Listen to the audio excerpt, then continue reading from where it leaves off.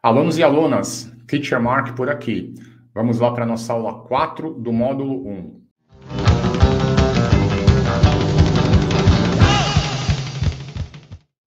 Aula 4 hoje é sobre perguntas pessoais, não íntimas, perguntas pessoais.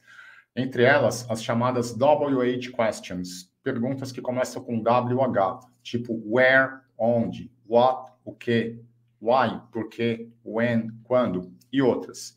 Então, perguntas pessoais que a gente faz um primeiro encontro para saber mais sobre a vida da pessoa, alguns detalhes, informações pessoais, informações de modo geral. Então, vejamos aí. Pois é, function for asking about personal information. Primeiro aí, logo de cara, qual o seu nome? What is your name? Começa com what, que seria que nome é o seu, que é o seu nome, what's your name? My name is, o seu nome. What's your last name or surname? Last quer dizer último, seu último nome. No meu caso, Pereira. Nada original, né? Sobrenome português bem comum. What's your last name ou surname? Quando vocês veem surname, como está escrito aí, saibam que é a mesma coisa que last name. Do you have a nickname? Na verdade, nickname eu coloquei um K a mais. Esse K não pertence aí. A nickname eu começaria com N. Na próxima versão aí eu vou corrigir, mas nickname, pronuncia assim. Nickname, apelido. Do you have a nickname? Você tem um apelido? Yes, my nickname is Mark. What's your nickname, if you have one? Do you have a nickname? What's your nickname? Work and occupation. O que você faz? O que você faz? O que você faz da vida? What do you do? What do you do or what do you do for a living? Living, nesse caso, quer dizer subsistência. O que você faz? What do you do? A pergunta é geralmente uma profissão, uma ocupação, um trabalho. I am a teacher of English. What do you do? What do you do, Mark? I am a teacher of English. Ou I am, ou I'm a teacher of English, ou English teacher. I'm ou I am. I'm é o I am na versão abreviada. Ou what do you do for a living? O que você faz para ganhar a vida? Então, invariavelmente, essa resposta é um verbo to be, I'm ou I am, mais seguido de uma ocupação, de uma profissão. Nós vamos ver aí a aula de jobs and occupations, profissões e trabalhos mais para frente. Mas what do you do ou what do you do for a living é o que você faz. Então, seja uma resposta com uma profissão. Mais específico aí, aonde? Where do you work? Where do you work? Aonde você trabalha? Where quer dizer aonde. Where do you work? Você pode falar I work at, se você quer dizer o local que você trabalha, ou I work for, e o nome do empregador. Por exemplo, se eu trabalho na Google, eu trabalho no prédio da Google, tá? I work at Google. E também I work for Google. Mas se eu trabalho em casa, eu posso falar I work at home. Se me perguntarem, where do you work? Onde você trabalha? Where do you work? Eu posso falar, I work at home, trabalho em casa. I work for Google. I work for Magazines Luiza, por exemplo, ou I work for Supermercados Extra. Mas eu trabalho de casa. I work at home. Então, work at. Esse at para local de trabalho. E I work for seria o trabalho para o nome do empregador, tá? Mas a pergunta é, where do you work? Você gosta do seu trabalho? Você gosta do seu emprego? Do you like your job? Lembra a aula passada que nós vimos que os verbos de ação têm que ter um auxiliar? Do you like? Do, começando a pergunta, do you like your job? É uma pergunta, perdão, uma resposta sim ou não. Yes, I like, or no, I don't like. Aí eu posso perguntar por que você gosta? Por que você gosta do seu trabalho? Why do you like your job? Why do you like your job? Estão entendendo por que chama WH questions? Perguntas com WH? Olha lá. What, where e why. Por quê? Why do you like your job? I like my job because... aí tem N razões para você gostar do seu trabalho. No meu caso, I like my job because... Porque eu gosto simplesmente de línguas. Because I like languages. Então, se você me perguntar, Mark, why do you like your job? Eu diria, I like my job because... Because eu porque explicando, respondendo. Because I like English, or I like languages, or I like teaching. I like my job because I like languages. And you? Por que você gosta do seu trabalho? Why do you like your job? Estado civil, em inglês, marital status. Marital status. Aí vem a pergunta com o verbo to be, sem auxiliar. Are you married? É você casado ou você é casado? Are you married? Ou solteiro, solteira? Are you single? É uma pergunta sim ou não. A resposta é sim ou não. Yes, I am, or no, I'm not. I'm married. Are you married?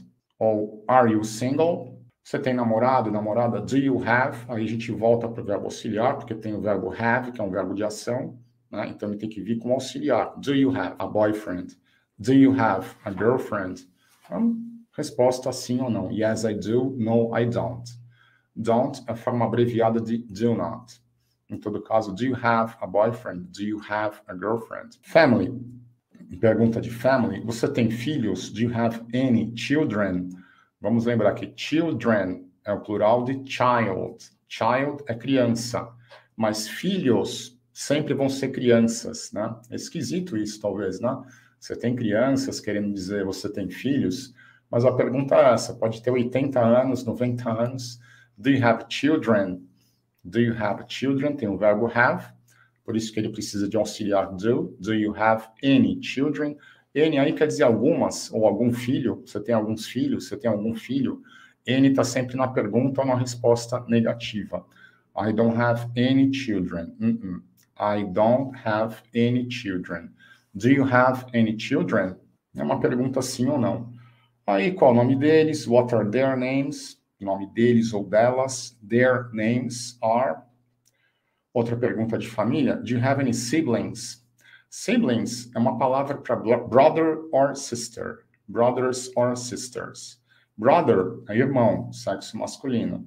Sister, irmã, sexo feminino. Siblings é para um ou para outro. A primeira pergunta geralmente é essa. Do you have any siblings? Então, se eu tivesse um irmão e uma irmã, eu falaria I have two siblings. Aí seria mais específico. I have a brother and a sister. Mas se eu não sei se você tem irmãos ou irmãs, eu pergunto, do you have any siblings? Querendo dizer brothers or sisters. Uma palavra de duplo gênero.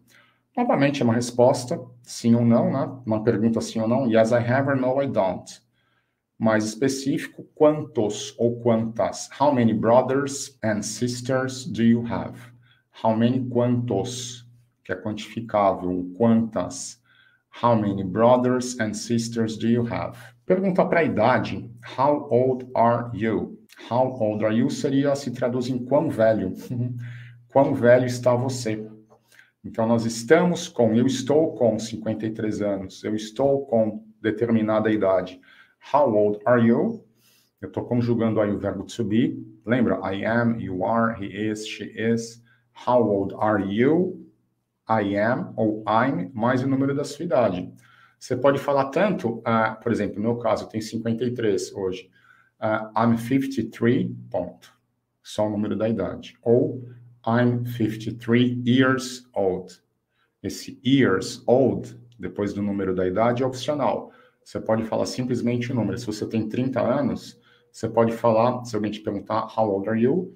Você pode muito bem responder, I'm 30, ou I'm 30. Ponto final. Ou I'm 30 years old. Ou I'm 30 years old. Tanto faz. Você pode responder só I'm ou I am, seguido do número. How old are you? I'm 53. Or I'm 53 years old. When is your birthday? When quer dizer quando. Quando. Então, quando seja uma resposta de data, né? When is your birthday? My birthday is on the 17th of March. Nós vamos ver mais para frente as preposições de dia, data e horário, tá? On, para uma data, on the 17th, que é 17 de março. Tá? My birthday is on the, o número do dia do mês, então o dia do mês e depois do mês. On the 17th of March. When is your birthday? When is your birthday?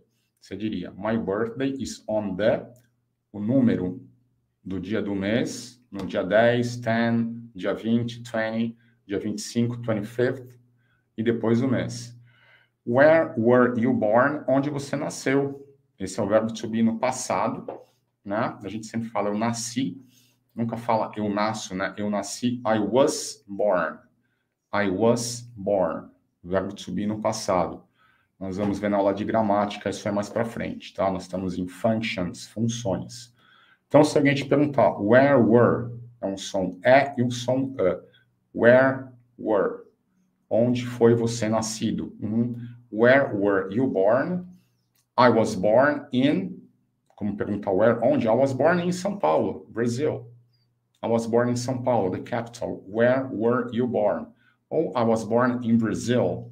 Eu nasci no Brasil, no país, eu nasci na cidade de São Paulo. I was born in São Paulo. Where were you born? Partindo aí para perguntas general information, da onde você é, where are you from? Lembrando que esse from indica procedência, origem, da onde vem você. I'm from Brazil. Ou I'm Brazilian. What's your address? Qual o seu endereço? My address is... Nome da rua, bairro, cidade. What's your address? What's your phone number? Você mora com seus pais? Do you live with your parents? Live é um verbo de ação.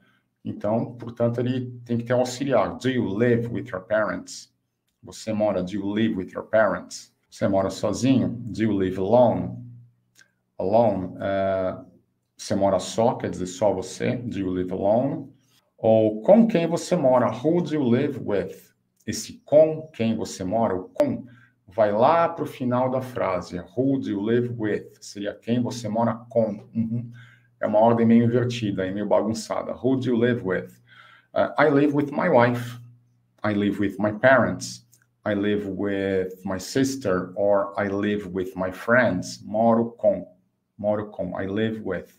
Pergunta, who do you live with? Você mora em uma casa ou apartamento? Do you live in a house or an apartment? Você pode falar, I live in a house, or I live in a flat. Flat é a mesma coisa que apartment. I live in a flat, or I live in an apartment. Apartment. Tudo bem, atividades do tempo livre aí. O que você faz no seu tempo livre? What do you do? O que você faz? Se você terminar a pergunta aí no what do you do, a resposta vai ser um trabalho, uma profissão, né? What do you do? I'm a teacher. Ah, mas o que você faz? O que você faz no seu tempo livre? What do you do in your free time? É mais específico. What do you do in your free time? In my free time, I watch TV, or in my free time, I do sports, or I go to the beach, or I play video games. Aí, ao seu gosto. What do you do in your free time? In my free time, no meu tempo livre, o que você faz? Quais atividades? What are your hobbies? Quais são seus passatempos? Ou que tipo de música você gosta? What type of music? Or what kind of music do you like? Type e kind é a mesma coisa na pergunta aí. What kind of? Que tipo de? Ou what type of? What kind of alguma coisa.